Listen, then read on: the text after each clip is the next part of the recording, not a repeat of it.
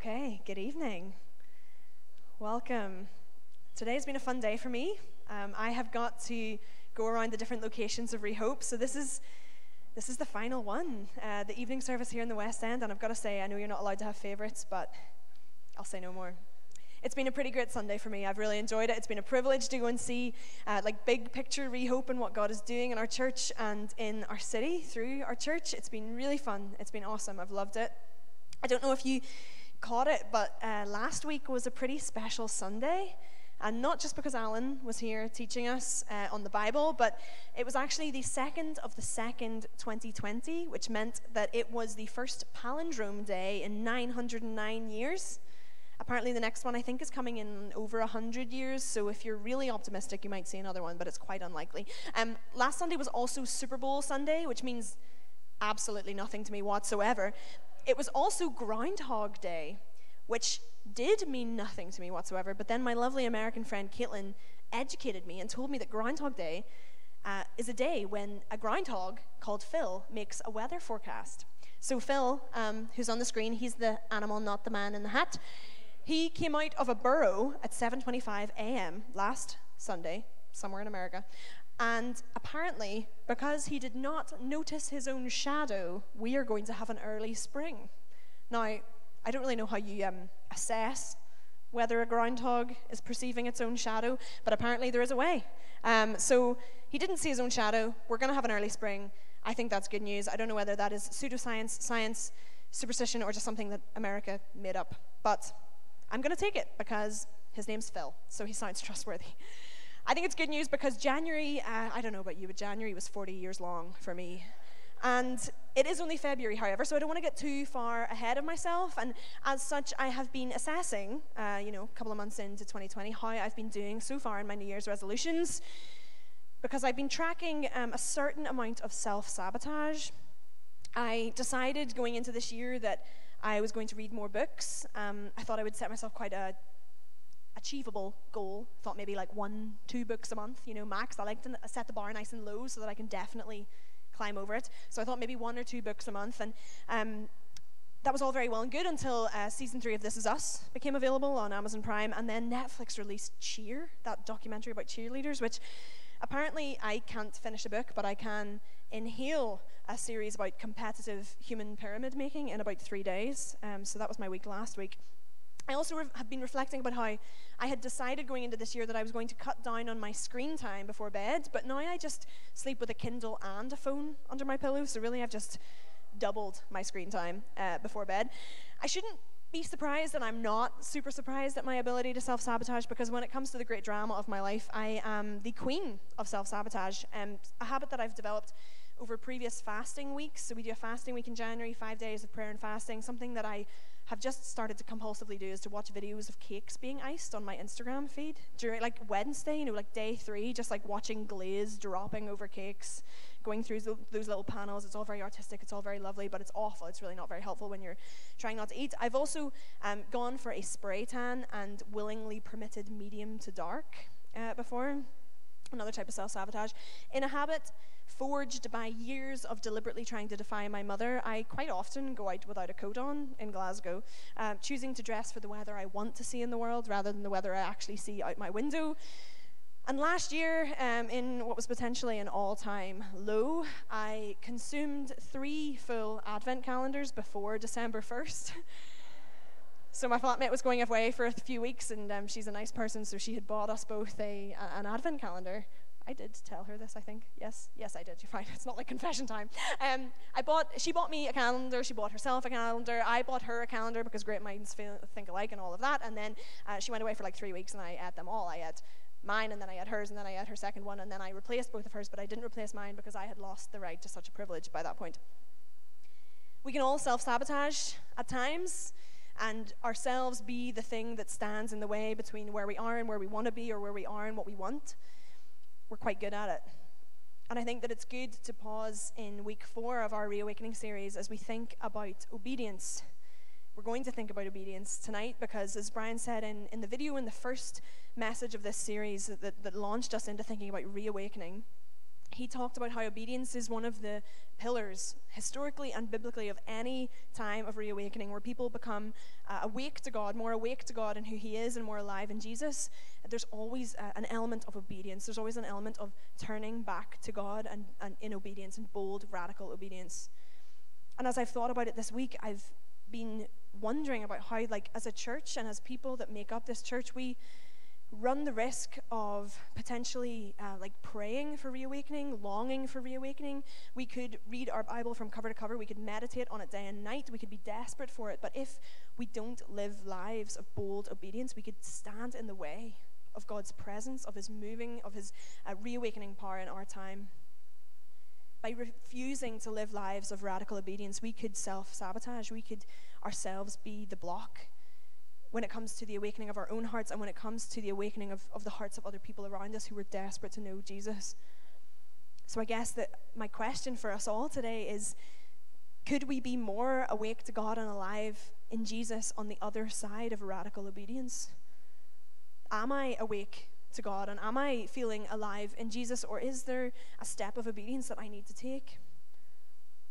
Now, talking about obedience, it can be a little bit of a buzzword for people, and it really matters that we know that we have a good starting point when it comes to who we're being obedient to, who God is, what is this authority that we're going to be submitting ourselves to, because we've been trained to associate obedience with punishment, or with the avoidance of punishment. I don't know about you, but I was conditioned to be safe in the car with threats along the lines of, put your seatbelt on or the policeman will get you, as if, there's a prison full of 6-year-olds somewhere who were just too slow to put their belt on. Or, I saw more than one parent over the Christmas season, fake dial the phone to Santa Claus in front of their screaming toddler. We've been trained to associate obedience with avoiding punishment. But our starting point tonight, as we think about this, and as we go through this Reawakening series, needs to be that God's authority is not just a bigger, more blown up version of the human authority that we know already. He's not the angry man at customs who makes you feel like you must be smuggling farm animals. And he's not the police car that passes you in the street and makes you do that panicked phone speed belt check. He's not the teacher who's a slowly ticking time bomb, or a mass punisher taking away our golden time. He's not some big boss behind a divine surveillance camera. And he's not that man, that presenter of Fort Boyard, the 1990s TV show, who's just endlessly setting us unachievable tasks and the clock's ticking. Our starting point today is that, just as we remembered a moment ago, God is the God who loves us and wants us to love him back with all that we are.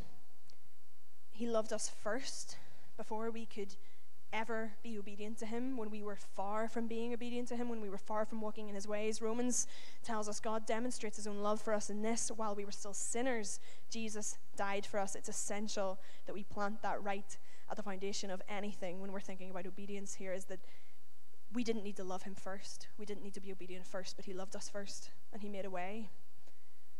Jesus died to show us that, as 1 John teaches, that God is love, and there's no fear in this love. 1 John 4:18 says there's no fear in love, but perfect love drives out fear, because fear has to do with punishment. God loves us and invites us to love him back with all that we are, and because he's God, that means radical, wholehearted obedience from us. And the message of the whole Bible, if you read it through, is quite consistent, that to love God with all that we are is to obey him. And every week we repeat those words. We repeat together, "Hear, O Israel, the Lord is our God. Love the Lord your God with all your heart, with all your soul, with all your strength." And where that little part of the Bible appears in Deuteronomy, it comes as a culmination of a fairly long passage where Moses is addressing the Israelite people, God's chosen nation in the Old Testament, and he's commanding obedience, and he's forbidding the worship of other gods, and then he introduces the law through the 10 Commandments. And after all of this, chapter 6 reads, "These are the commands, decrees, and laws the Lord your God directed me to teach you to observe. Hear, Israel, and be careful to obey, so that it may go well with you, and that you may increase greatly in a land flowing with milk and honey, just as the Lord, the God of your ancestors, promised you," which then leads into, "Hear, O Israel, the Lord is our God, the Lord alone. Love the Lord your God with all your heart, with all your soul, and with all your strength." And after that, "These commandments I give you today are to be on your hearts. Our love for God and our obedience to God are all wrapped up in each other. They're one and the same. To love him is to obey him. To obey him is to love him. And the context for God's people here is that they've been rescued by God. They've cried out in their distress. They've needed him. He's acted because he's good, because he's gracious. He's rescued them. He's brought them out of slavery. And they're on the edge of going into the promised land, of inheriting all that he has for them. And all of this talk of obedience and not worshipping other gods, it's not framed in such a way in Deuteronomy as to be like so that you can avoid being punished. It's so that they can unlock everything that God has for them. Moses says to the people, be careful to obey, not so that you may avoid punishment, but so that you may live and take possession of the land God is giving you. If we really do want to be people who are awake to God and alive in Jesus, if we want to take full possession of what is available to us through Jesus, then there is a call for us to live lives of bold obedience to him. Or we could end up forever people on the edge of it, maybe longing for it, praying for it, saying, God, your kingdom come, but never actually seeing the breakthrough that we long for, or not seeing the fullness of what God can do in our time and through us and in this city, because we ourselves are blocking it. It starts with us. It starts with us taking it personally. Something we've been coming to terms with as we've started this new series is that reawakening, when we think about people coming awake to who God is, it has to start with us. We can't push reawakening on other people if we've not been woken up to who he really is, and if we've not come fully alive to Jesus. It was part of our Bible read-through this week, so I was in Deuteronomy, and I'd sort of like camped out in chapters 4 to 6 for quite a while, and I was struck by how in the lead up to chapter 6, where the bit we just looked at, Moses takes the people on a journey of remembering first. And I think wholehearted obedience for us will always flow out of our knowledge, a right knowledge of who God is and what he's done. It'll come out of our remembering of who he is. Now, the Israelites have seen and heard God in massive ways. They've been rescued by him. They've seen him do miracles. They've heard his voice very clearly. And Moses says to them, even still, be careful and watch yourselves closely so that you do not forget the things your eyes have seen or let them fade from your heart. Don't let them fade from your heart. I don't think knowledge of God tends to like fade into our heart. But we forget, and things can fade from our heart. And even for these people who had seen such miracles and wonders, there was a risk that if they weren't careful, if they didn't watch themselves closely to remember, that things were going to fade from their heart for them. And this is why, like, we read the same scripture. We go through the same scripture basically every Sunday. We tell the same story. We remember the same story together. We make time for share time every week because we want to remember what God is doing. We want to remember that he's moving, that he's living, that he's active among us. It's why meeting with other Christians in small communities, in bigger communities, is essential, because we need to be careful about remembering. It's not something that we do naturally. It's something that we need to watch closely. And what we need to remember is that God is God and there is no other. There's a wee bit that Moses says to the people, acknowledge and take to heart this day that the Lord is God. In heaven above and on the earth below, there is no other. I love that sentence, there is no other. Take it to heart. It's so clear. To live lives of bold obedience, I think we need to take it to heart that there is no other. We have to burn the boats and the backup plans. We have to be prepared to be in the minority. There are going to be many other stories around us about what can rescue us, about what is worthy of our love, but ultimately, there are other stories around us which are crumbling. One of the stories we maybe hear is that our happiness or our individual freedom can somehow rescue us. And yet, we see that breaking down all around us. We see it breaking down publicly when you've got crises in things like Hollywood, business, politics, even the church, when human brokenness is just exposed as it is and there's no answer to it. We see it breaking down privately when we've got like an anxiety epidemic, mass loneliness, confusion about identity, who we are, what are we for? We see people everywhere, and maybe you know yourself, like I know we can feel like sickened by the broken promises of the world. We can feel sickened by the false gods, the things that seem to give us hope but then don't really, or the things that seem to provide answers but then don't really. And that's the context we're in. And in the midst of that, we have an opportunity to pursue obedience to God like there is no other, to say that we're willing to build our lives on that. What can obedience unlock for us? If we think about obedience as something that's not to avoid something bad, but is actually going to like unearth some treasure for us, what can it unlock for us? I've got 3 examples from the Bible, which I think just hone in on different things that obedience can maybe unlock for us as we think about reawakening. So the first one is the Israelites, back to the Israelites again. So as they prepare to enter the promised land, as the law is introduced by Moses, on many occasions they are told to hear what God has to say to them. The Hebrew word for hear there being shema, which means to hear and to respond accordingly. It means to hear and obey, basically. They're commanded to truly listen. Now, I talk to my mum on the phone a fair bit because I live away from home. I'm from Northern Ireland. And there are times when I'll talk to my mum on the phone and I could say something like, "Mum, I just fell flat on my face." And she'll say, "Oh, very nice. Very good." Like, okay, you're a little hard of hearing. I'll say, Mum, my life is in crisis. She's like, "Very nice. Very good." I sometimes wonder, does God experience a similar frustration when we let his words wash all over us, when we hear him but we don't really shema, hear him, when we don't respond accordingly to what he has to say to us? Everything the Israelite people are commanded to do is anchored in this repeated command to truly listen to God, because listening to him is going to be the roadmap out of sin and away from sin and into more of his presence. In fact, he's leading them by his presence into a place where his presence is going to dwell with them. Deuteronomy 12:11 says, "You'll cross the Jordan and settle in the land the Lord your God is giving you as an inheritance, the place the Lord your God will choose as a dwelling for his name."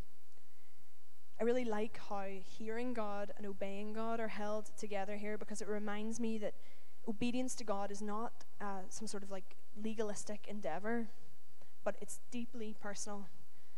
If I obey him, if I hear him, then I'm walking in step with his voice, whereas if I disobey him, I'm ignoring him. On one hand, sin in my life, sin in our lives will cut us off from his presence, but whether that's sin that we're embracing, sin that we're like willfully pursuing, or whether it's just sin that we're like permitting to be in our lives, on the other hand, obedience will unlock more of his presence for me. Because I can't pursue God in one area but also ignore him in another and expect to find him there. I know that because there are times in my life when I've had times in my life where I felt like I'm desperately chasing down God's presence, where I'm desperate to see him move, where I'm desperate to hear him speak, where I want to see him answer my prayers in the way that I want to see them answered, and all the while he's not been far off, but he's been speaking and convicting me and speaking to me about sin in my life, or speaking to me about something I needed to root out, or something I needed to stop, or something I needed to start. And he was never far, but all I actually had to do was turn around and acknowledge him, actually hear him and obey him.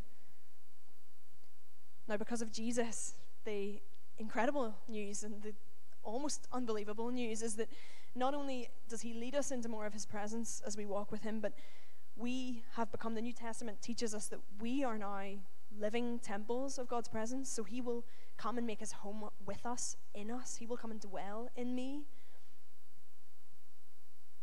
I don't need to chase down his presence. It's my inheritance. It's my right as a Jesus follower to have his presence with me. But if I'm content to live with sin in me, then I'm pushing him away. It's like having a keep cup that you've forgotten in your car for 3 weeks, and the milk at the bottom is gross, and like there's like just a little residue of like disgusting fetid tea in there. Like you wouldn't bring it in and make a fresh cup and pour it straight into the cup. If there's dirt, if there's grime, if there's sin that I'm content to live with in my life, then I'm pushing away the goodness and the fullness of who God is in me, if I'm a living temple for his presence. And as a church, as the church, we are now mysteriously and incredibly a living temple that's made out of living stones, each of us being one of those. And if you think, okay, on a personal scale, if I'm a living temple for his presence, and then if I am boldly obedient and he fills me and I'm filled with his presence, if you imagine like on a bigger scale what that could be like if we all were uncompromising, if we all lived boldly obedient lives and he came and dwelt fully in each of us, and then that was what the church was like, would we make space for him to move truly, powerfully? Next example is Joseph. Now, just a little portion of Joseph's life because there's a lot going on, but catching up with him in about chapter 36 of Genesis, he has been sold into slavery. He's got an Egyptian master. As the story goes, he prospers. God's with him and causes him to prosper, and his master sees that he's successful, that he's good in what he's doing, and so he promotes him. Great news. And then the story zooms in on this one particular tricky altercation between his master's wife and Joseph, where she makes rather a blunt proposal that he spends the night with her, at which point Joseph says, "My master has withheld nothing from me except you, because you are his wife. How could I do such a wicked thing and sin against God?" And immediately after we read, "She spoke to Joseph day after day. He refused to go to bed with her or even to be with her." Day after day.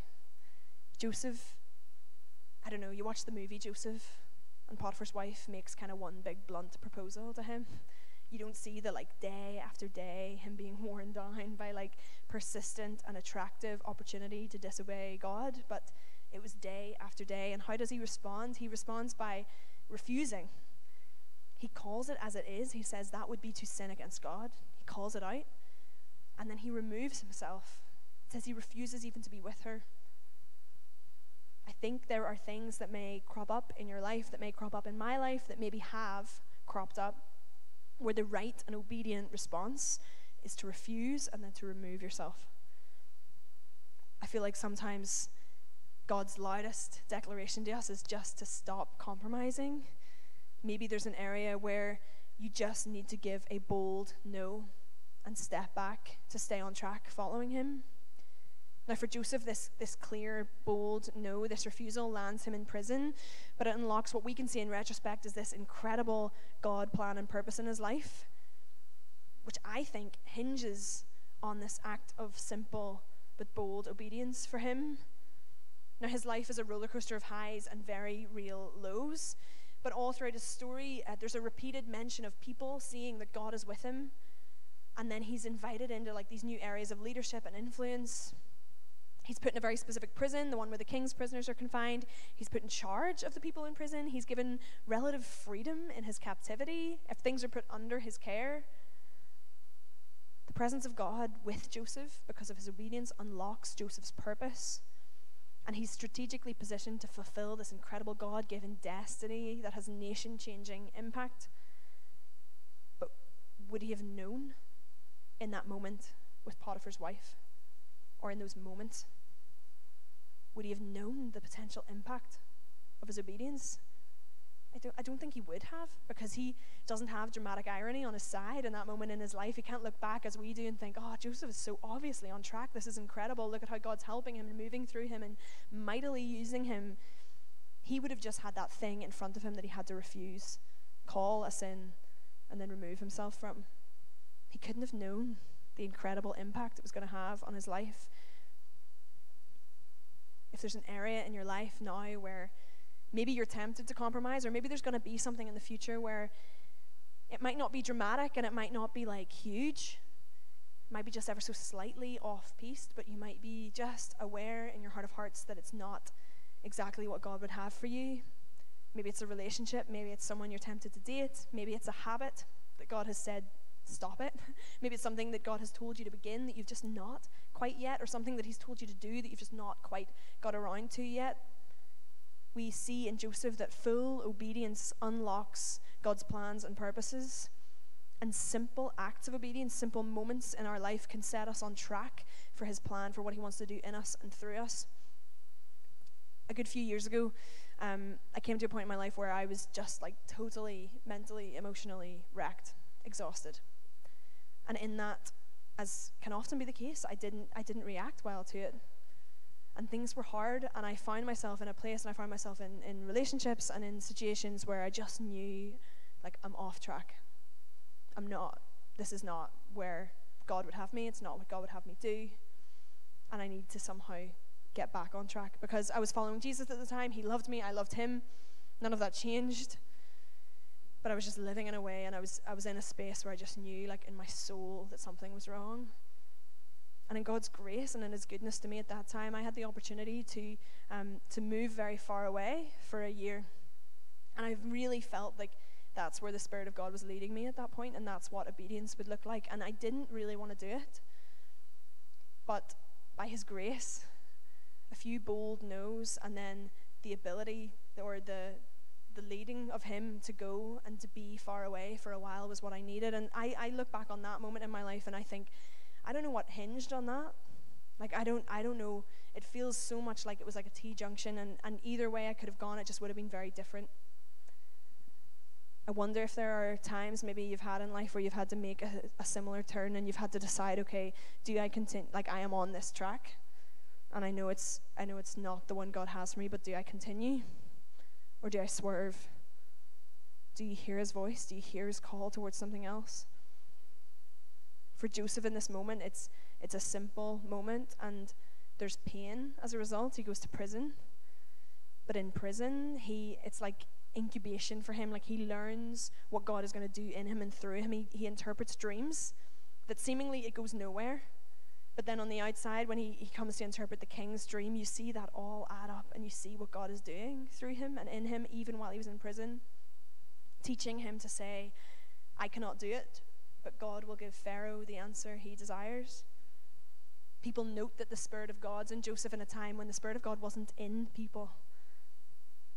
Living with bold obedience, we're filled with God's presence, we're propelled towards our purpose. And it doesn't mean that if we're a little bit off track that there's not grace for that, or that God can't still move in our life, or that he might not still be speaking or leading or helping us, because he very possibly is and will.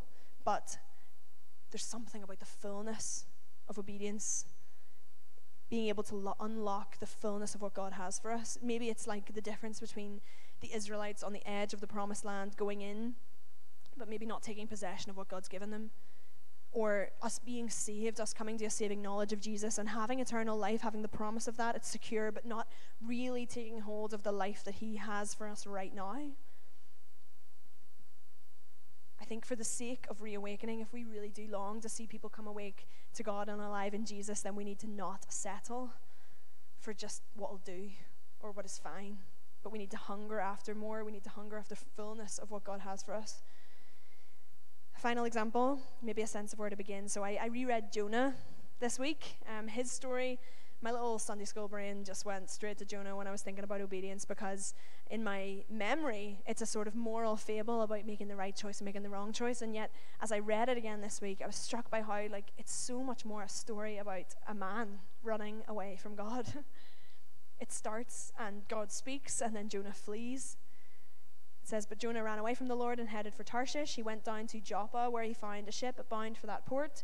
After paying a fare, he went aboard and sailed for Tarshish to flee from the Lord. He makes a real effort to get away. He pays money. He gets on a boat. And yet, because of who God is, God goes after him and he gets a second chance. And I love how the book of Jonah is formed in kind of chapter 1 and 2, because you have two really clear commands from God. You have two moments when God really clearly speaks to Jonah, and then in the middle of them you have this incredible prayer from the belly of a fish. And as I looked at it again this week, it seemed so much less a story about a man in the belly of a fish and much more a story about this man who is conflicted and torn and fearful, and then comes to know God as his helper and turns around. His prayer reads, in my distress I called to the Lord and he answered me. I've been banished from your sight, yet I will look again towards your holy temple. When my life was ebbing away, I remembered you, Lord, and my prayer rose to you.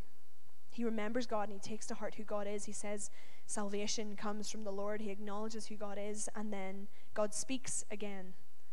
And this time, it's simply, but I think quite significantly different. Because in the first time God speaks, he says, preach against Nineveh. Go and preach against Nineveh. The second time he speaks, it says, the word of the Lord came to Jonah a second time. Go to the great city of Nineveh and proclaim to it the message I give you. This time it's not preach against Nineveh, it's go to Nineveh and proclaim to it the message I give you. It's almost as if God is like, take one step. Here's your first step of obedience, Jonah. Just go. And then I'll give you more. Then you can proclaim to it the message I will give you. And so Jonah obeys this time. He obeyed the word of the Lord. He went to Nineveh. Then what happens? Now Nineveh was a very large city. The text tells us it took 3 days to go through it. Jonah began by going a day's journey into the city, proclaiming, 40 more days and Nineveh will be overthrown. The Ninevites believed God. A fast was proclaimed, and all of them, from the greatest to the least, put on sackcloth. The Bible doesn't tend to do unnecessary detail, and I like that it mentions that he begins by going into this city that is so big it would take 3 days to get through. He goes in one day. He turned around and he began. He takes one step of obedience. He begins, he starts, and he speaks what God tells him to say, and there is incredible reawakening impact, ripples of reawakening from the least to the greatest, until the king issues a decree saying, let everyone call urgently on God, let them give up their evil ways and their violence. Who knows, God may yet relent and with compassion turn from his fierce anger, so we will not perish. God's word through one little guy who didn't even want to do it the first time, and a whole city who are so far from him is changed, convicted, changed. They come awake to who God is. And we see that obedience, even of one person, how much more even a small group, can unlock incredible reawakening impact. So as we prepare to finish tonight, I hope that the Holy Spirit among us can nudge us, whether maybe there's some of us tonight and we just need to learn to truly listen. Like maybe God has been speaking and God has been speaking to you about something and the words have just been washing over you. Maybe he's said something in the past that you've never acted accordingly in response to. Maybe we just need to learn to listen to him. Maybe there's something in your life where you need to refuse to compromise. Maybe there's an area where you need to refuse and then remove yourself from completely. Maybe that's what obedience looks like for that. Maybe you just need to turn around, take a step in the right direction, stop running from God and move towards him. Take a step to just begin. A first step of obedience today may be the biggest turnaround moment of your life. It may be to simply give your life to Jesus for the first time. It's got to be the start. Or to recommit your life to him if you've been off track for a while now and you want to go back, if you want to turn around. Because for all of us, this road of walking, of living life in bold obedience to God, it has to come within a relationship to Jesus. It has to come in discipleship to him, because otherwise we can't learn how to do it. We can't be formed into his likeness apart from him. We need to live life with him. We need to follow him because he's going to teach us how to do it. He's going to help us to do it. And for the rest of us, I wonder if today, as we look ahead, as we continue to go through this Reawakening series, we could commit to really hearing God, if we could commit to living lives of such bold obedience, as if his presence is worth it, as if we want it enough, as if we're hungry for it enough in this place, that it's worth the obedience, that it's worth being radical about it, that we might see more of his presence here, that we might unlock more of our purpose and our potential and what he wants to do in us and through us, and that ultimately we might see more people come awake to who God is and come alive in Jesus. A few challenges for us tonight. The first one, most of these are actually kind of self-reflection challenges, so I would encourage you, if you can carve out some time this week, spend a bit of time with Jesus, ask these questions, pray, listen, journal, write things down. But maybe you can start tonight, maybe even in the response time as the band come back and we do a last worship set, maybe you can even begin to think about these, especially number one. So just that prayer to ask, okay, God, are there any obedience issues in my life? Is there a way I can take a step of obedience right now? Is there something I need to do right now? Second challenge is I would recommend listening to Brian's Reawakening podcast, episodes 4 and 5. They are super practical, about 20 minutes long a piece, and he just leads you through like 5 questions to pray and to ask God, okay, is there an obedience issue here? What about this? What about this? What about this? And they're really practical, really helpful. And like I said, 20 minutes long, so not a huge amount of time this week if you wanted to do that. Assess where you're at in response to those. And then finally, if there's anything that comes up, if there's anything that comes to mind, if there's anything that's highlighted for you, a chance to deal with it, a chance to recommit, or a chance to commit for the first time to living a life of bold obedience in a hope to see people, to see yourself come awake to God and alive in Jesus. Those are the challenges.